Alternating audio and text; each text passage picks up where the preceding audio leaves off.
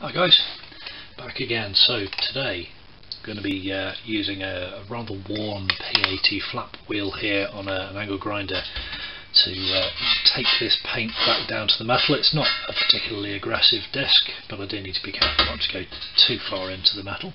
If you're taking this back to bare metal on the top section, I'm going to leave the sides alone. I'll then use a denibbing pad, just a Scotch-Brite pad, to round the edges off, and then we'll be good for primer, of course. There's going to be several coats of primer, several coats of top coat, and that'll all be sprayed in a spray booth. I do that inside, but using an extractor to get rid of the fumes. Now, I would often sand things in an extractor, but with this I'm not going to. I'm going to take this outside, so I'm using the cordless today, because this is, I believe, a 1960s unit, and this could be lead paint, who knows. I'm not prepared to take that chance, so I'll be doing it outside and with a significant dust mask as well, for safety. And I'm going to leave the original sticker on, and when I'm spraying I may take a rush of blood to the head and remove that for completeness, try and get another one of these aftermarket, but I'm going to, as I say, treat the whole of the top face ready to refit, to get rid of these horrendous brush marks and all the old gunk that's been splattered on and has just accumulated over the years. So there you go, let's take it outside and get sanding.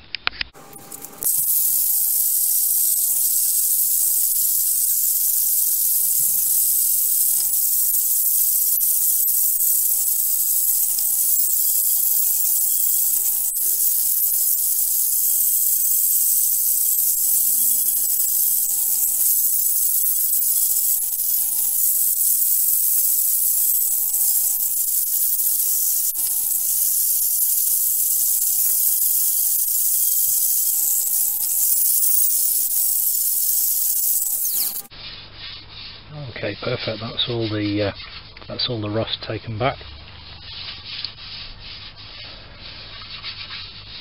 Nice smooth surface.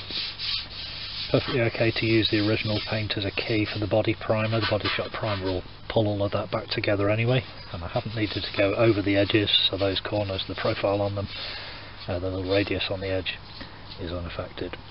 Nice one. Okay, job done. So next is a bit of a wipe down with some alcohol cleaning solution, basically just to get rid of any grease, and then on with the body shop primer.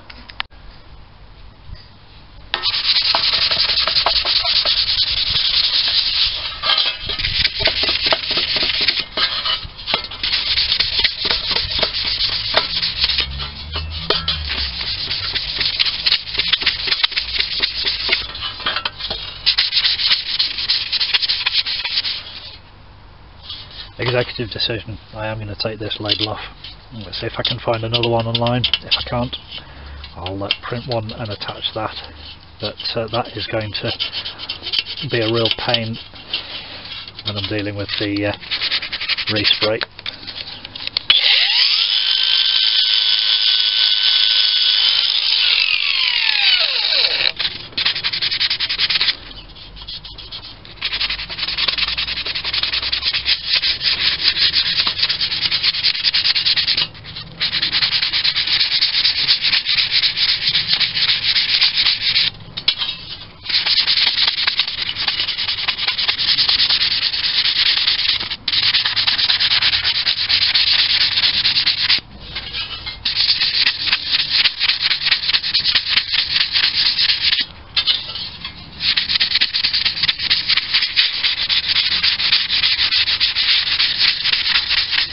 Okay, no filling required.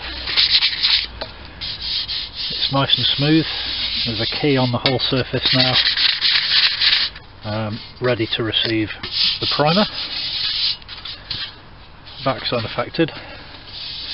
Oh, one other very important thing to do, I need to go and wash my hands, because as I say, this could be lead paint. So before I do anything else, I'm going to go and do that, and then we'll give this a wipe down with some meths, maybe white spirit.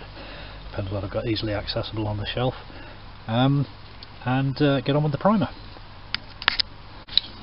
So Turns out I don't have either white spirit or maths, but I have got brake cleaner. Let's give this a crack.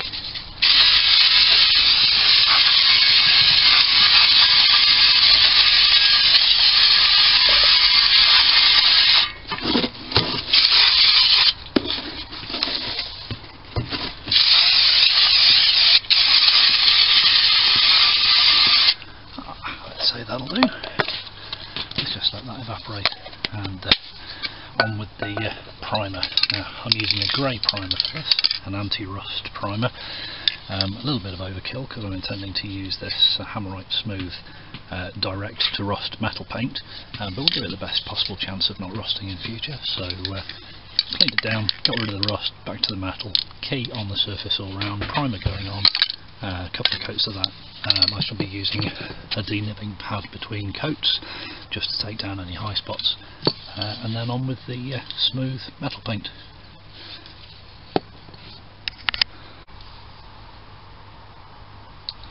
Okay, so that first coat is now completely dried. You can see when you look up close that it's not fully covered the original paint, so I'm just going to go around that now with the second coat, possibly even a third, before I start to denib that and make sure that it's nice and smooth, ready to receive the top coat. Once again, always shake your hands.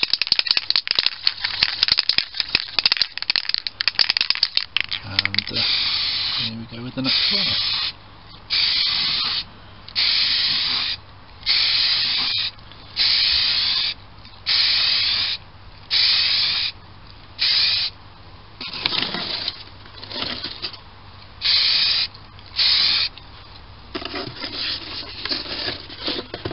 As before, it doesn't matter if we don't completely cover all of it. If there's a stripe left, the next coat will take it. What's important is that this doesn't go on blobby or run.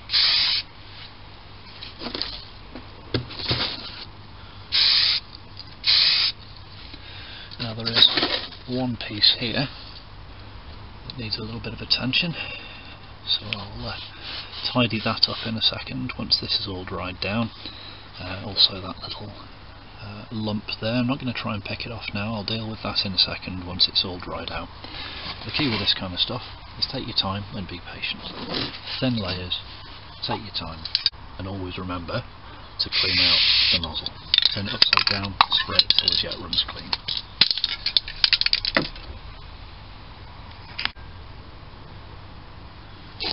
Okay, so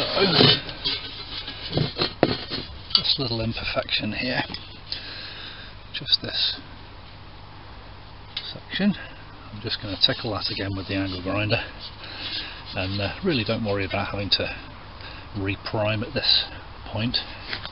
That's what the primer's for, is to tie everything together, give it a good key for the top coat to go on. So I'm going to tidy this up now.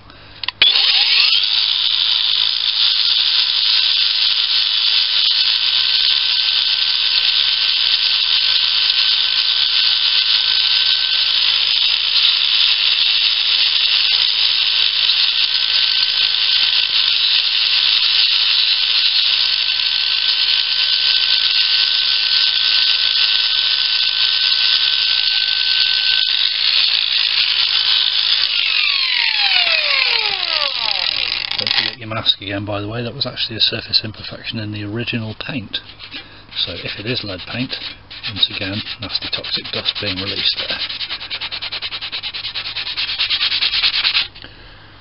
And we've got this little lump that was again just a surface defect on the side, so I'll just tie all that together again with the denibbing pad. No high spots or low spots.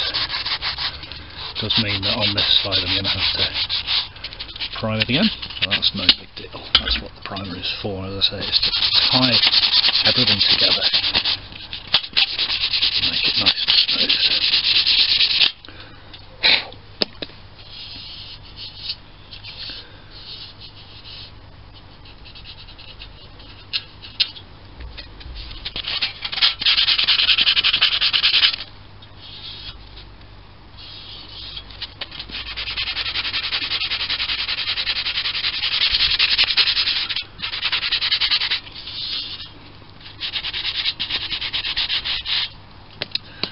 Okay, perfect. Let's give that another little tickle with the primer and we'll see how that looks when the next layer is dry.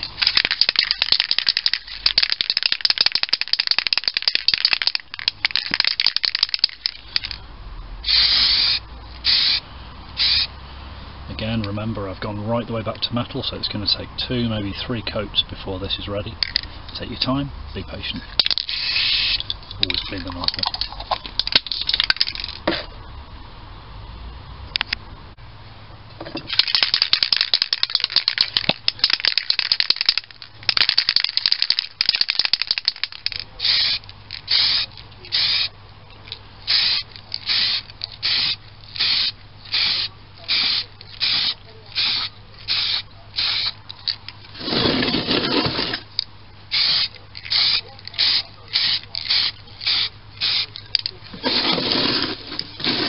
Putting a slightly thicker coat on this time.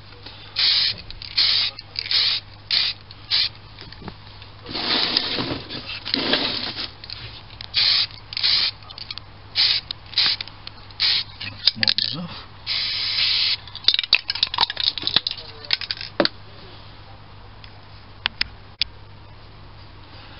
Okay, so there's now at least 3, in some places 4 and 5 very thin layers been applied. I'm going to leave that for a couple of hours now before denibbing it. Once I've denibbed it, and that's basically when you take any tiny little imperfections off the surface to leave a lovely silky feeling surface, I will clean it once again with a solvent, whatever that may be. Brake cleaner worked well before, but it might be a bit too aggressive for fresh primer. So possibly meths, possibly white spirit, but I really need to let it properly cure before being aggressive with it. Now the primer itself recommends leaving it at least 24 hours. I don't have 24 hours to leave it, but I will be gentle, and also that's if you're putting it onto a car where the surface imperfections would be really tremendously obvious. So I'm going to be very gentle with the denibbing. We'll put another couple of coats on after that. That'll be a good solid and complete layer of primer, and then we start mist coating the metal paint. So I'm going to leave that now for a couple of hours. I'm going to leave that video there, and I will pick up the top coat in the next video. But all I have to do here before we're ready to do that is go over it with a very fine sponge sanding block. Really fine. Might even use 1000 grade wire wool and then clean any dust off. There you go. So part 2 complete. Starting to look really quite nice, and it will really come to life next with the blue paint going on in the next video. So keep an eye out for that one. I'll see you next time.